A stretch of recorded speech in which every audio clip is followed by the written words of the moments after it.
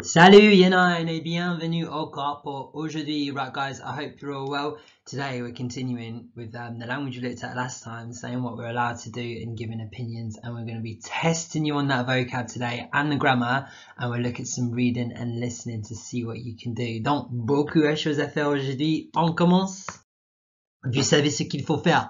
S'il vous plaît, il faut inventer la date pour moi, s'il vous plaît, et copier le titre du genre dans vos cahiers. J'en ai marre. What does that mean in English? Et puis, ici, vous avez le contrôle de post-it. Vous savez ce qu'il faut faire. Je vous ai donné la première lettre pour chaque mot. Il faut traduire I can, I can't, as long as. En français pour moi, s'il vous plaît. Bon courage. Mettez-moi sur pause. Quand tu es prêt pour les réponses, recommencer la vidéo. Posez-moi maintenant. Alors, mes petits, right guys, if you've restarted me, you've all got yourself sorted out and you've done your post-it note challenge. I'll go through the answers for that in a second. So today, we're testing you on that vocabulary. Remember, I've talked about how keen I am for you to use this when it comes to your speaking exam and your writing exam, expressing yourself. If you say your mum's too strict, give some examples. What are you allowed to do? What aren't you? That's going to make the examiner give you the top mark that you deserve. Right, guys? So we'll test you on that vocabulary today, and we're going to do some reading and listening to see what you know. Mais avant tout ça, let's have a look at our control de post-it. All from last lesson. I can. You've got to know our verb. C'est je peux. I can't. Je ne peux pas. Voilà. As long as you say in French, under the reserve that. Sous réserve que. Did you get that one? Alors, it's fair, c'est juste. It's unfair, ce n'est pas juste. Easy. And then, I love this one. Frankly, it's crazy. Franchement, c'est fou. Now he talks about these exclamatives. Like, franchement, c'est fou. J'en ai marre. Use them in your work. Use them in your writing. Use them in your speaking. The examiner loves them. It's worth big marks. So just learn a few and put them in and use them. Right, guys, so that's what we're going to do today. This is the start, a little bit of our vocab. Let's warm you up before our contrôle de vocabulaire. Et voilà, mes petits, vous savez ce qu'il faut faire. Ici, j'ai 15 mots clés du cordonnier. Mettez-moi sur pause et il faut dire anglais, français aussi rapide que possible. Par exemple, until, jusqu'à, to go out, sortir, I'm allowed to, j'ai le droit de, to go out alone, sortir toute seule, I'm not allowed to, je n'ai pas le droit de. That was a bit dodgy. Hopefully you can do better than that. Put me on pause, prepare yourselves. When you think you're ready, recommencez le vidéo and I'll count you down. Alors mes petits, let's see what you can do. Pause me when I say, allez, 3, 2, 1, bon courage. Wait for it. Allez!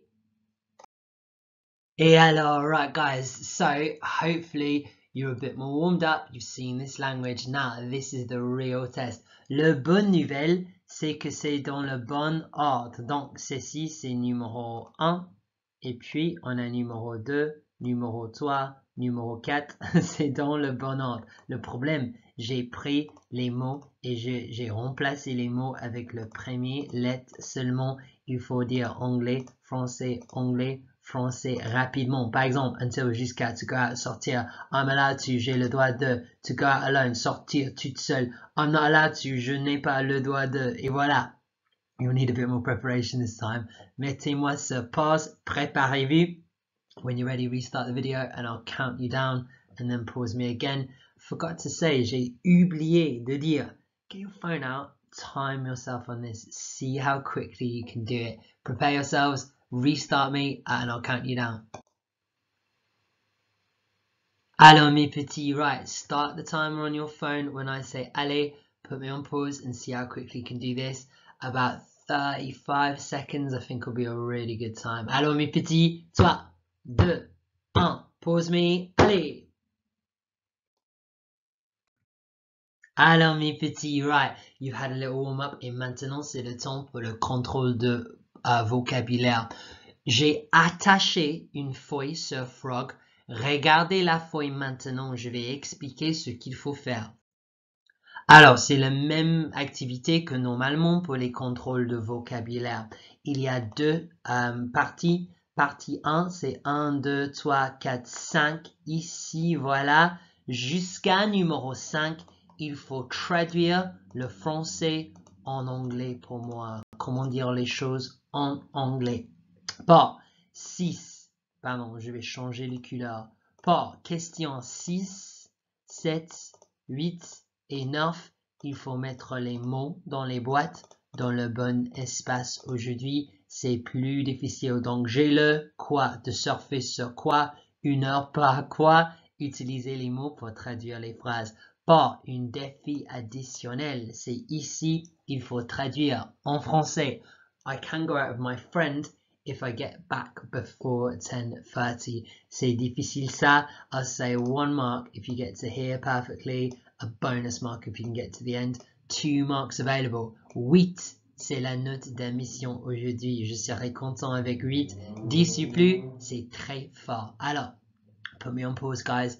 I'm going to give you, let's say, 5 minutes to do this. Sur les portables, mettez en minuteur pour 5 minutes. Put me on pause. When your timer goes off on your phone, recommencez la vidéo et je vous donne les réponses. Bon courage, mes petits. Oh, j'ai oublié. Remember, this is a test. Absolutely no looking back in your book. I really want you to test yourself.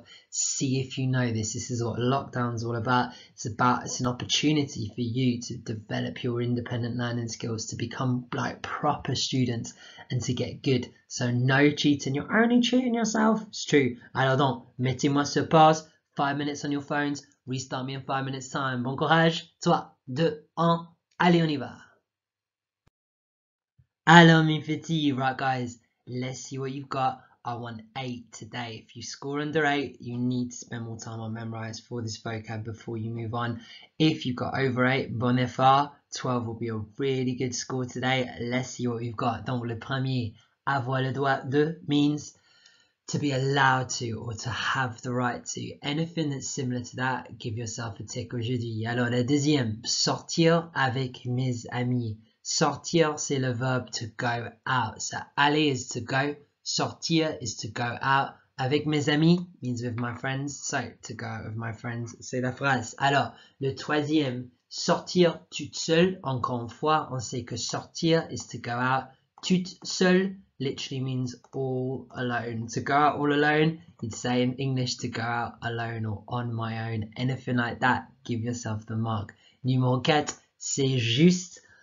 Pensez de mots en anglais, justice. C'est juste veut dire it's fair. Et cinquième, à la condition que, on the condition that, or as long as I've done that, or anything like that, give yourself the mark. Alors, le premier 5, on a complété.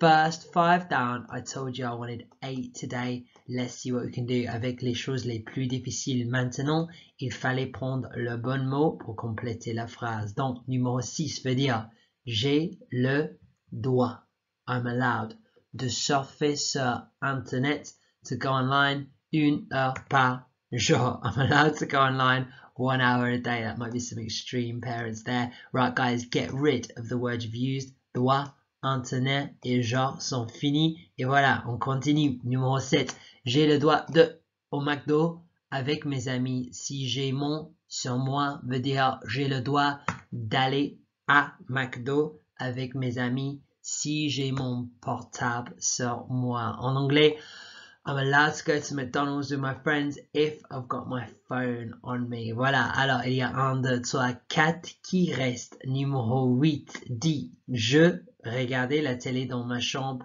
11 heures du soir si je veux. Ça veut dire je peux regarder la télé dans ma chambre jusqu'à 11 heures du soir si je veux. One of my favorite words, jusqu'à, means until. So the whole thing says I can watch TV in my room until 11 if I want. Too late for me. Et finalement, au numéro 9, il y a seulement 2 mots qui restent. When you look at it like this, see, my exam skills is simple.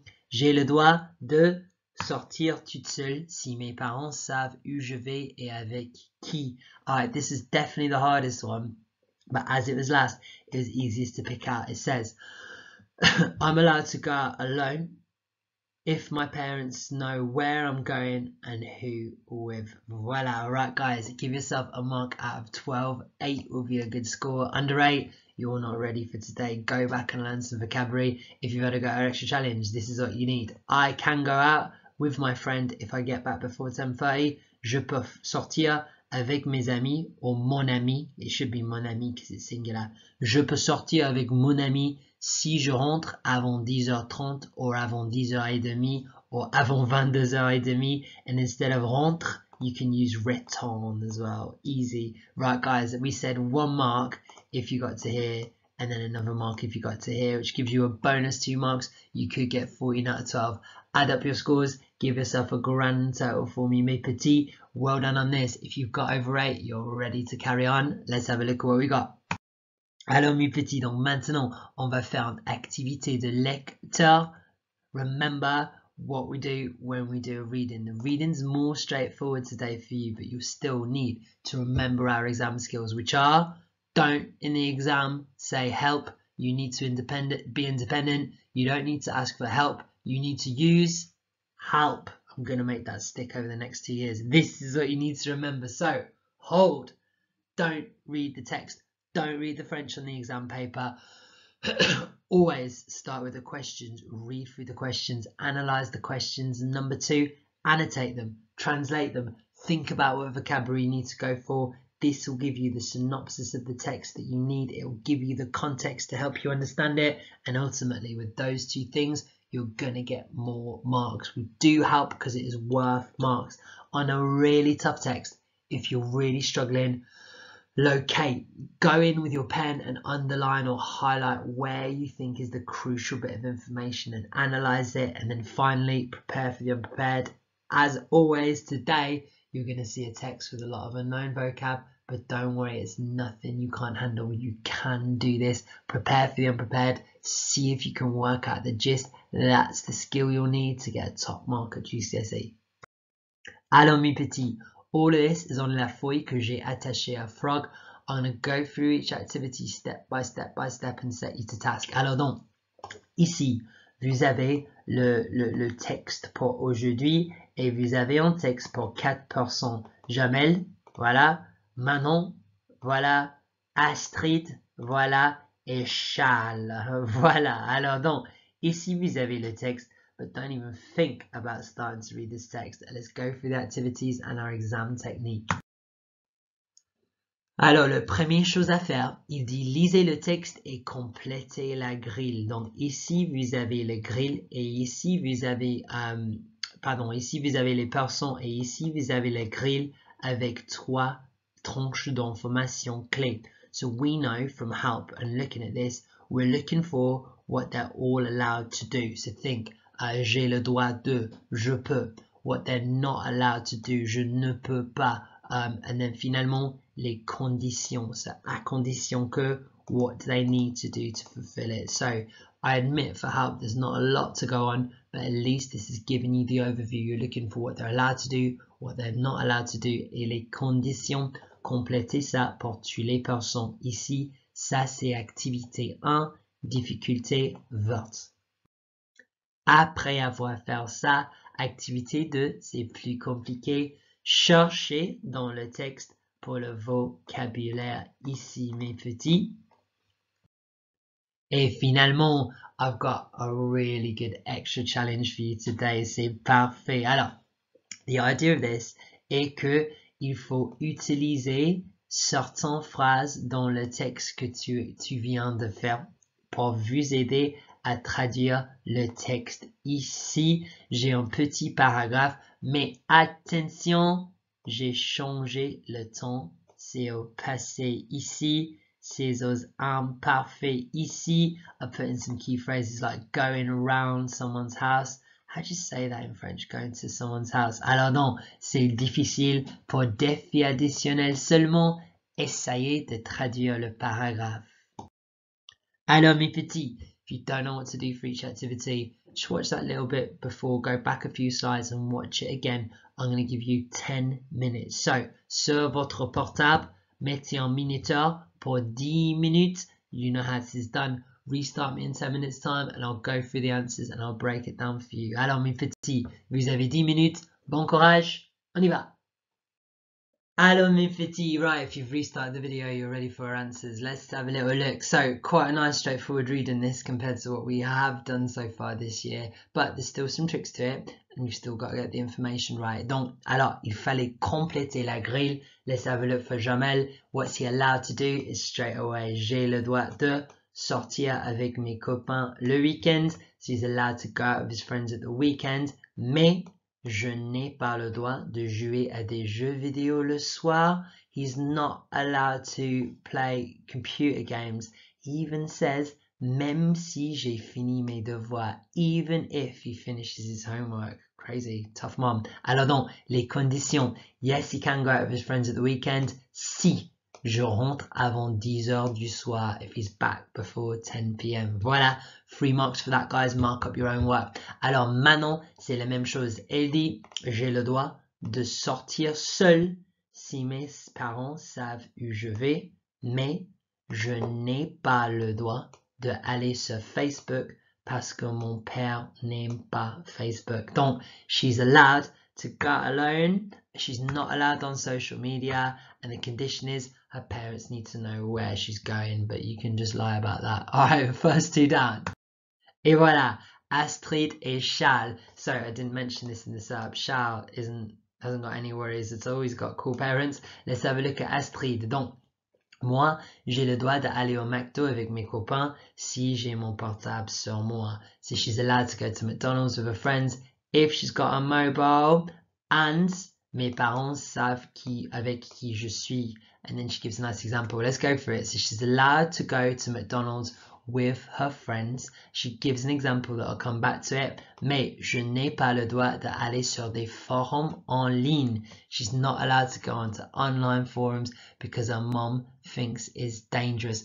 I don't know if forums are that big anymore, but it used to be like you go on to talk about things like there's like a Wolves forum, like bands had forums, and you talk to all like strangers, and a lot of the time it was weirdos. Now you've just got normal social media full of weirdos, so that's something you're not allowed. Right, the conditions then, she's allowed to go to McDonald's as long as she's got her phone on her and her parents know where she is. Look at this. For your writing exam and your speaking exam, she does an example yesterday. Hier, par exemple, je voulais aller en ville avec mes copines, alors j'ai envoyé un texto à ma mère et elle était d'accord. Love this. It says yesterday, for example, je voulais. It's a verb vouloir. It's the verb to want, but it's not je veux. What tense is this in with the AIS? It just means it's the imperfect. Yesterday, for example, I was wanting to go to town. We'd say in English, I wanted to go to town, but in French, remember, imperfect is an ongoing action, so she was wanting to do it. I was wanting to go to town, my friends, so I sent a text to my mum and she agreed. There you go, excellent. Alors, finalement, Charles dit, j'ai le droit de surfer sur Internet 1 heure par jour si j'ai aidé à la maison. So he says, I'm allowed to surf online for an hour a day, not much, if I've helped at home. And he adds, et j'ai le droit de regarder la télé dans ma chambre, and I'm allowed to watch TV in my room until 11 o'clock, si je veux, if I want. So there you go. He's allowed on the internet, and then if you he's allowed on the internet if he's helped out at home for 1 hour a day. There you go, tough. And then finally, he's allowed to watch TV in his room till 11 if he wants to do it. Alors, donc, voilà, c'est les 4%. There's some really nice vocabulary in here. Let's go for it. Even if is même si, and you could use that in your answers today. So I'm not allowed to do this even if I've done my homework. Même si j'ai fait mes devoirs, je n'ai pas le droit de sortir le soir. That'd be lovely. Yesterday is hier. I wanted to go. In French, in this sense, you say I was wanting to go. Je voulais aller. A lovely example. Great example of narration there. I sent, j'ai envoyé. She was okay with it. Elle était d'accord. Voilà, that can be, ça peut être 1 hour a day, 1 heure par jour, until 11, jusqu'à 11 heures, and if I want to, si je veux. Guys, you'll need some of this vocab for our extra challenge. So, I think the reading was more straightforward than what we usually have, but the extra challenge was a huge extra challenge for you today. Let's see what you've got. So, I'm allowed to go out, but on the condition that my parents know who I'm going with. C'est, j'ai le droit de sortir, mais à condition que Mes parents savent avec qui je sors. So with who I go out. Yesterday I sent a text to my mom. Hier, j'ai envoyé un texto à ma mère because I was wanting to go to the park. Now think back to what we just looked at. C'est parce que je voulais aller au parc.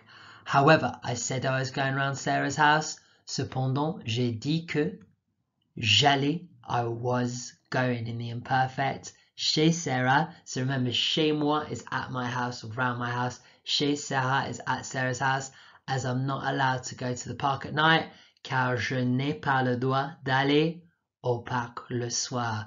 Guys, this is a really, really tough translation. Excellent effort. If you fell on the imperfect, I don't blame you. This is harder than what you do at GCSE really. If you got this, an amazing job. Bon effort. Alors mes petits guys, we've looked at the reading and you've worked really well. Let's just put you out your comfort zone a little bit. Maintenant, on va faire une activité d'écoute. On y va.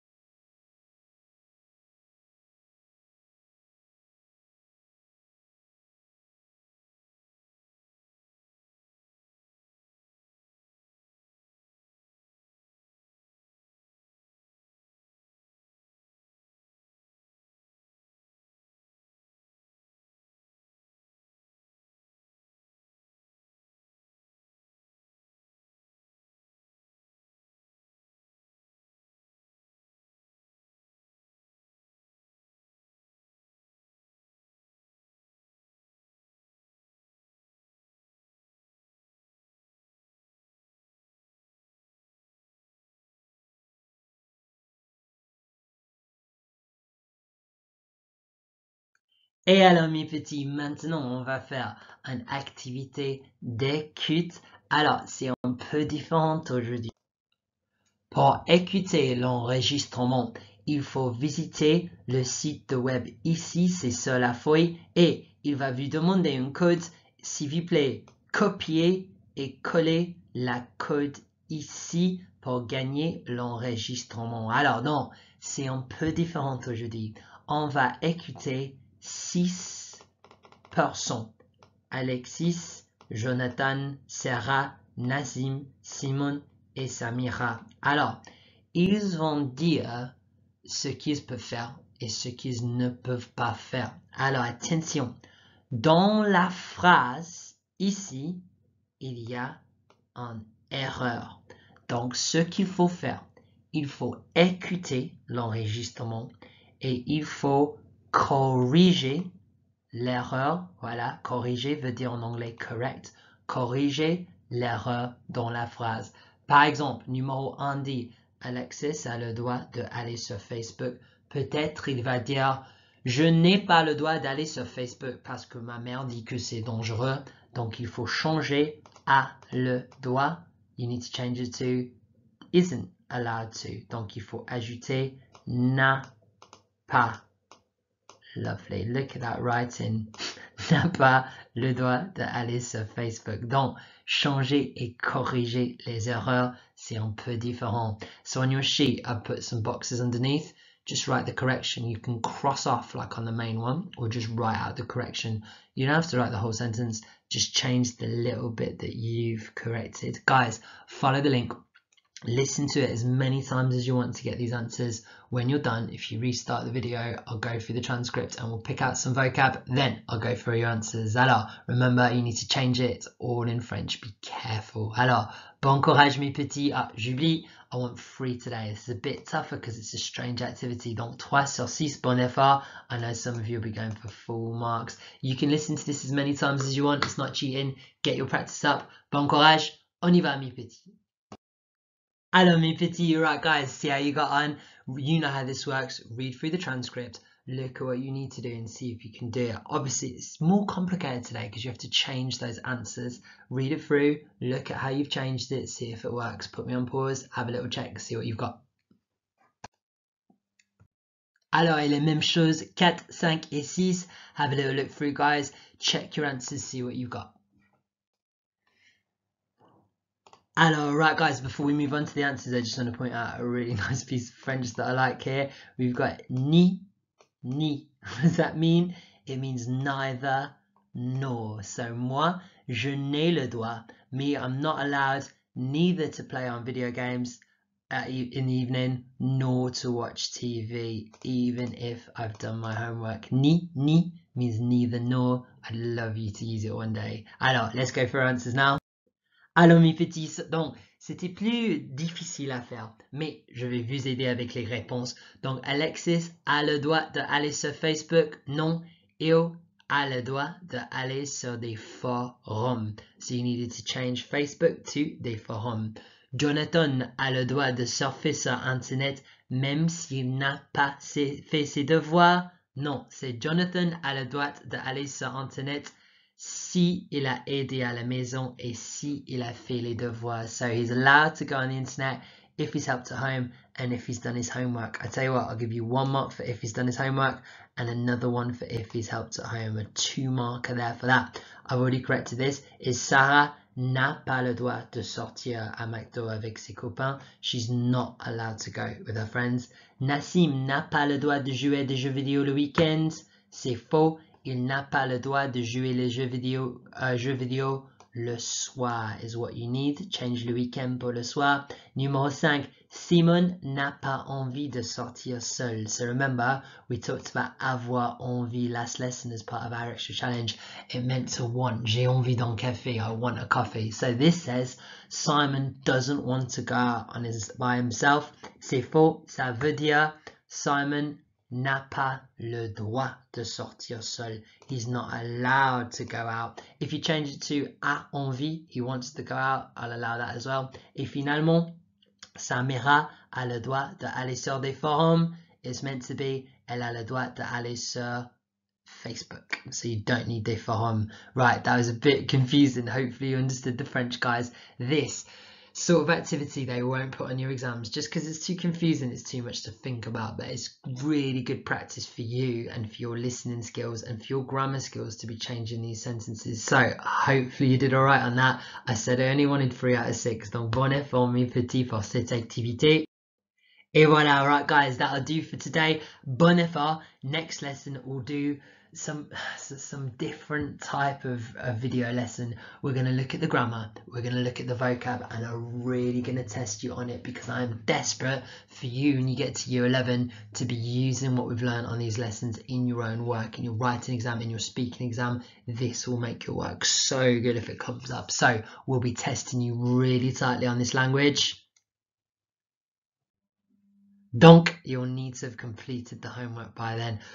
If you've already done this, just make sure you check your vocabulary again. You can go through, you can fill it in with a different colour, you can cover it, look and check or whatever. Make sure you know this for next lesson. Complete this for next lesson where I'll set another homework. Year 9, bon effort aujourd'hui. I hope you enjoyed it. I hope you're doing well at home. Remember, any problems you can email me, any questions about your French, s'il vous plaît, email me. It's boring at home even though I'm back at school a bit. Guys, bon effort aujourd'hui. Looking forward to seeing you all soon, hopefully. Alors, donc, à la prochaine fois.